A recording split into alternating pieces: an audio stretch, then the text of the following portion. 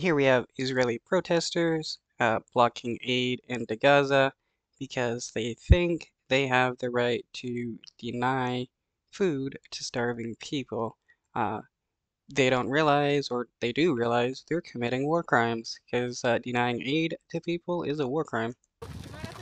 They march with determination to the Kerem Shalom border as they have for 6 weeks. Their mission, to block international aid from crossing into Gaza.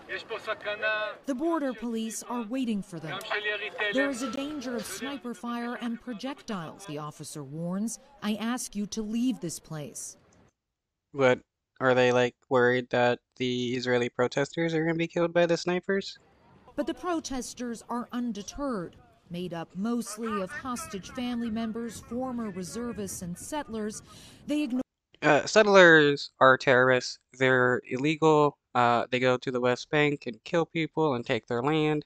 And the 700,000 settlers in the West Bank are considered illegal, along with the 140 plus settlements. Uh, Anyone who says that the Israeli government is following international law is obviously lying when you bring that up. Ignore the order and change course to move closer to the crossing. So you can see the trucks with aid over there. The police had been trying to stop the protesters, but then they've just cut through this field and they're pushing ahead. How can anyone check these trucks and see what's inside? Where bags of rice that are meant to go to their children are filled with bullets. Right, because other nations sending aid to Palestinians in Gaza are filling bags of rice with bullets. That's so stupid a claim. Under international law, it's Israel's obligation to make sure that the ordinary citizens of Gaza don't starve to death. And right now they are starving to death. Hamas is making it very difficult because Hamas is not allowing this to arrive in the.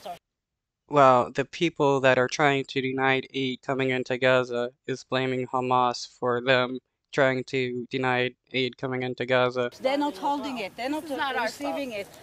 But they do it. I'm telling you here and now. If we knew it's getting to children of Gaza, we would do it. This does not arrive at their doorstep. She is a liar, even if because she knows aid is getting to kids and stuff, but she wants to claim that's not happening. So she can justify her denying babies food. Arrives into the tunnels of Hamas that are fighting us and holding our hostages. There's no evidence to support the idea that all of this aid is going to Hamas. Not to the Yeah, there's no evidence whatsoever, but these terrorists love to make up lies. rest of the population. This is intelligence only for terror. That's why they should get only the minimum Man, it's wild how terrorists are trying to claim babies are terrorists. calories required to survive. They're starving. And she wants to starve babies, saying that they should only get the minimum amount to just function. To death. They are not. They are starving to death. Wow, now she's denying that she's trying to say that there aren't starving people in Gaza? How insane. You know what? If they're starving to death, give the hostages back.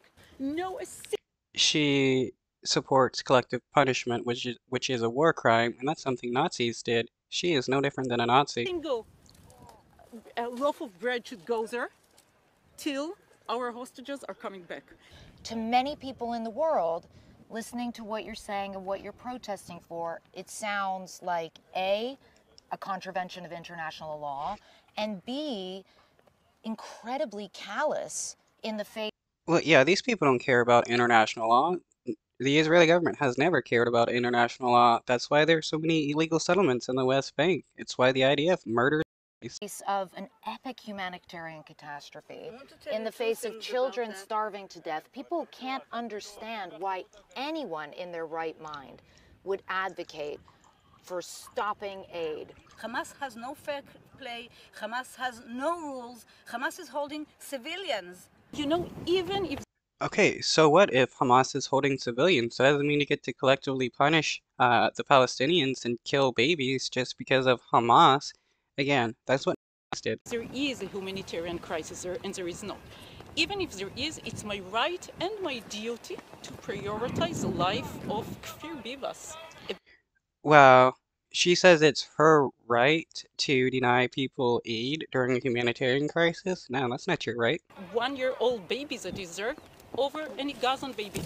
And with that, the interview Well, she believes that Israeli babies are superior to Palestinian babies, showing she's a racist. is over as the protesters press on.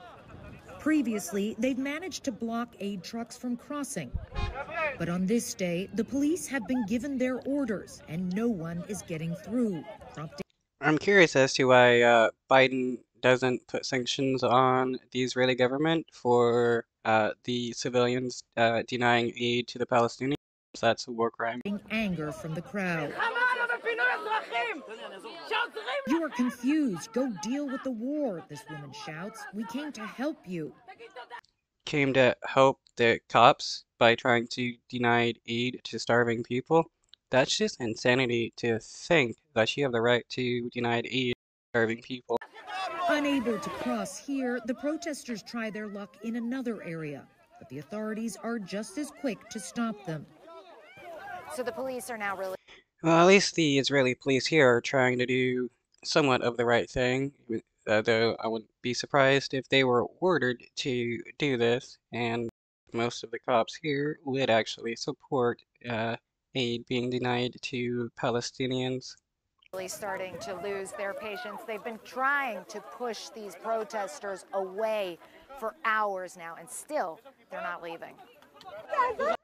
All they want to do is help murder innocent people. The crowd on this day is small, but their sentiment is shared by most people in the country.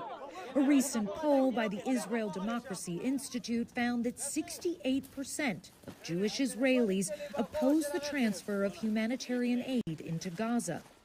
So 68% of Israelis want to watch kids die from starvation, and somehow they're the guys.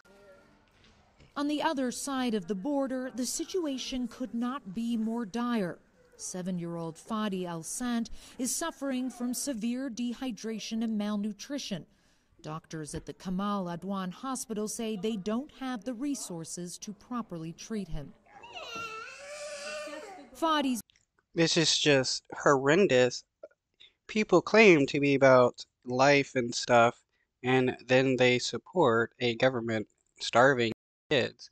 You can't claim to be about like the life of kids in your own nation while watching a government you support starve to death kids.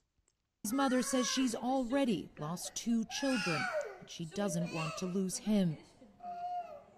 According to Gaza's health authorities, at least 17 children have died of dehydration and malnutrition already.